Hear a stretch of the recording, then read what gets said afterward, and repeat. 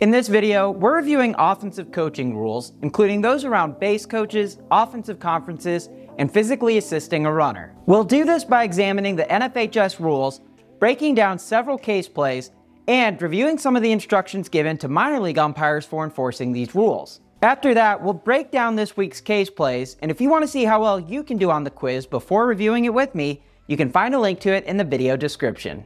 Hi everyone, Patrick Farber from GHSA Baseball, Umpire Development, and Umpire Classroom, where we help umpires develop their knowledge and skills.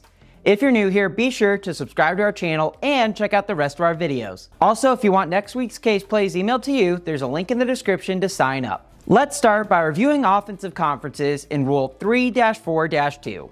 Each team, when on offense, may be granted not more than one charge conference per inning to permit the coach or any of that team's personnel to confer with base runners, the batter, the on-deck batter, or other offensive team personnel. The umpire shall deny any subsequent offensive team requests for charge conferences. So this is pretty straightforward. They get one conference per inning, including one in each extra inning should we go past 7 innings. Then, according to Rule 3-4-4, an offensive charge conference is concluded when the coach or team representative initially starts to return to the coach's box or dugout bench area. Now, let's discuss base coaches and their positioning on the field.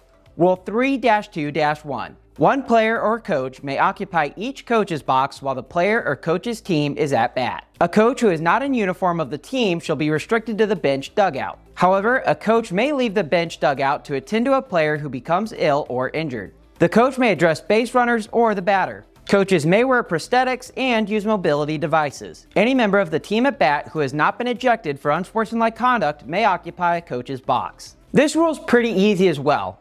They are allowed one coach or player to occupy each box, and they have the option not to occupy a coach's box.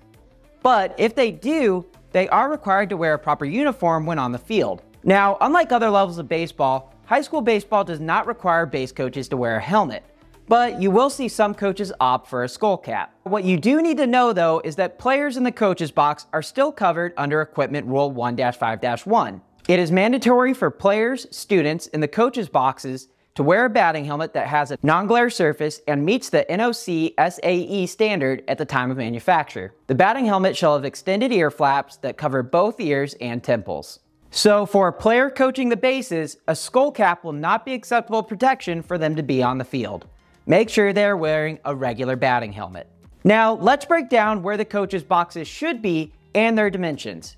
You can find a diagram of these in Rule 1-2. As you'll see, the box is located 15 feet from the foul line and extends 20 feet from the back edge of the base towards home plate. Then its depth is 5 feet. So now I've given you the dimensions and location of a coach's box per the rules, but the truth is, most likely any field you work on, it will not have been drawn using any measurements and may not even have been put down, and for the most part, this is going to be okay. The reason we covered this is to know the depth from fair territory and home plate, because in cases where the defensive team complains about a base coach trying to steal signs from the catcher, then we have a rulebook location to restrict the base coach to. In situations where the box is not drawn on the field, we don't need to delay the game to have it put down unless a team complains about the positioning of a base coach from the other team. In that scenario, we would need to delay the game to have the home team lay down the coach's box. Now, in situations where the box is drawn incorrectly, we should follow the same principle of that it is not an issue until either coach complains. If a coach does decide to complain about the location of a coach's box, we may need to have it drawn again further from fair territory. Now, what do we do if a base coach is not standing in the box? The NFHS instructions don't cover enforcement procedures, so let's use the philosophy given in professional baseball. If a coach has positioned himself closer to home plate than the coach's box, or closer to fair territory than the coach's box before the batted ball passes the coach, the umpire shall, upon complaint by the opposing manager, strictly enforce the rule.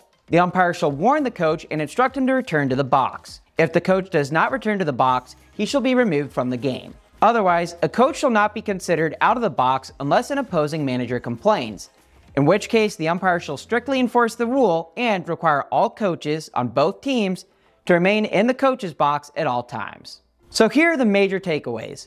If a coach is out of the box, we don't need to worry about it or do anything. The only times we will address it is if they are, in our opinion, too close to fair territory or the plate, or if the opposing coach complains. In the first scenario, it's not uncommon for a third base coach to position himself closer to home with a runner on second. This is so the runner can pick him up easier when determining if he should attempt to score. Generally, I would advise you to let an adult coach use their best judgment on their positioning. But if we have a student or player occupying the coach's box, I would then push them back towards the box. In the second situation, if a coach complains about another team's coach not being in the box, then we have no choice but to enforce the coach is in the box as drawn. But the key is that if we enforce it for one team, we will enforce it for both. Generally, once the complaining coach's team goes on offense, he'll regret the decision to complain and he won't do it in any other games, but for the remainder of that game, he'll be restrained to the box. Now, there is no penalty specified for violating this rule, but if we are requested to enforce the box, we use Rule 10-1, which gives us the ability to carry out the enforcement of the rules. Using that rule, a coach that fails to follow our directions to get back in the box will be ejected. Now, let's talk about the box as it concerns the gameplay. Rule 3-2-3. The base coach or members of the team at bat shall not fail to vacate any area needed by a fielder in an attempt to put out a batter or runner. If a thrown live ball unintentionally touches a base coach in foul territory, the ball is live and in play. If the coach is judged by the umpire to have interfered intentionally with the thrown ball or interferes in fair territory, the interference penalty is invoked. The rule tells us that a base coach is obligated to follow the rules of authorized personnel. This means so long as it is not intentional, his getting hit by a thrown ball will have no effect on the play. But if he intentionally interferes with a thrown ball or interferes with a fielder's attempt to get to a batted ball, then he has violated the rules regardless of if he is in or out of the coach's box. Finally, let's cover physical assistance from a base coach. Rule 3-2-2. No coach shall physically assist a runner during playing action. Penalty: the runner shall be called out immediately. From this, we need to be aware of a couple key points. First is that this is only illegal if it is during playing action. In a situation where we have a dead ball, such as a home run, there cannot be a violation of this rule. The second is that this is a time play, so as soon as it happens, we have the out. But the ball still remains alive and in play. The third point to this rule is be smart when you're calling this.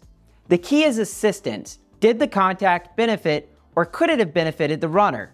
So now that we've reviewed the rules, let's review this week's case plays. Case play number 1. B1 hits a home run out of the park and, while rounding third, trips over the base. The third base coach helps B1 to his feet and he completes his award by touching home. Is this A, this is assisting, the batter runner is out, or B, this is legal, the run counts? The correct answer here is B. This is legal because the physical assistance occurs during a dead ball. Case play number 2. Runners on second and third with one out. B3 hits a fly ball that bounces off the fence into play, as R3's coach at third physically assists R3 at third base. R3 and R2 score, B3 stays at first. Is this A, this is legal so long as the umpire believes the player would have scored without the assistance? B, this is illegal, at the end of playing action, R3 will be called out, R2's run counts, B3 stays at first. C, this is illegal and she'll be called immediately, R3 is out, R2 stays at second, and B3 is awarded first.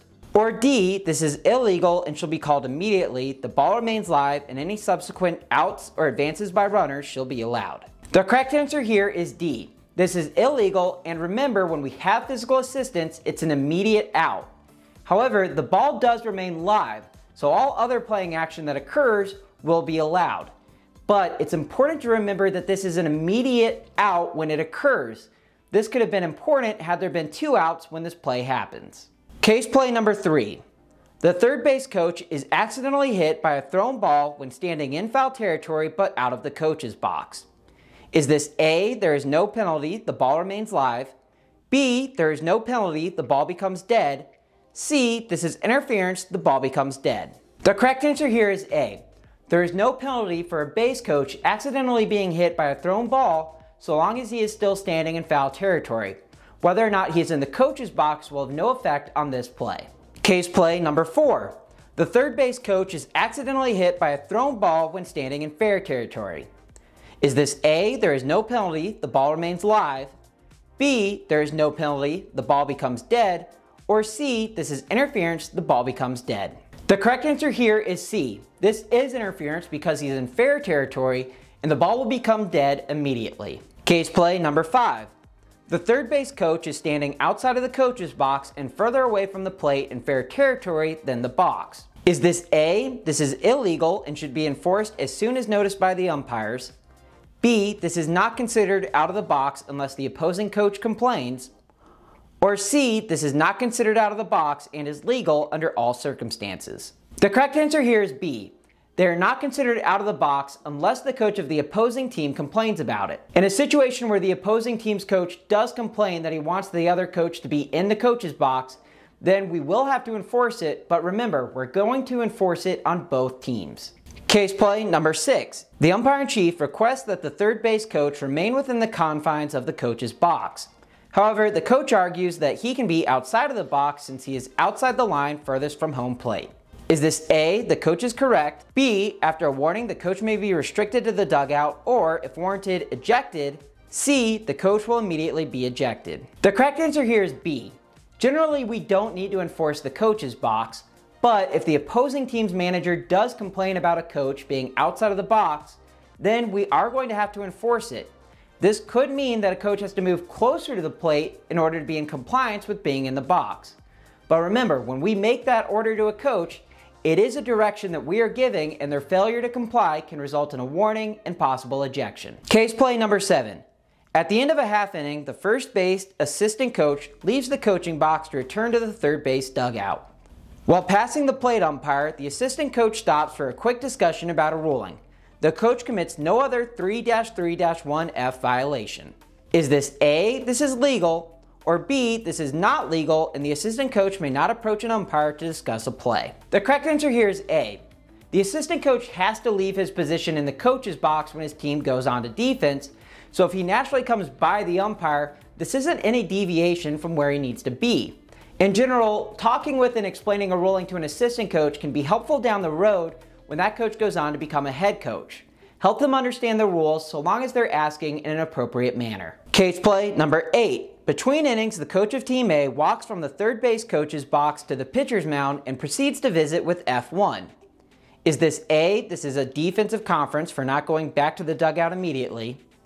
B, this is not a conference so long as he does not discuss strategy? B, this is not a conference so long as he does not discuss strategy?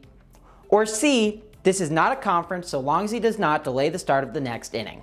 The correct answer here is C. So long as he does not delay the start of the next inning, this is not considered a defensive conference. Case play number 9. A bench player for the visiting team is coaching first base while his team is on offense. He is wearing a skull cap helmet. Is this legal? The correct answer here is that this is not legal.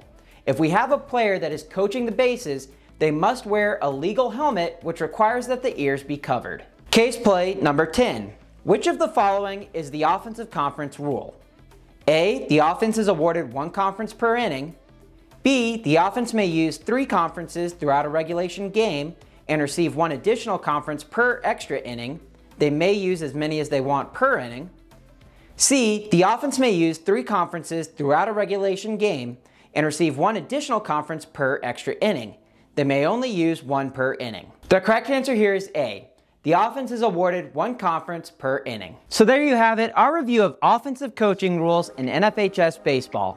If you found this video helpful, please share our videos with other umpires, and also you can help me produce more content by sending your game pictures and videos to media@umpireclassroom.com. Thanks again for watching, and as always, I look forward to seeing you on the field.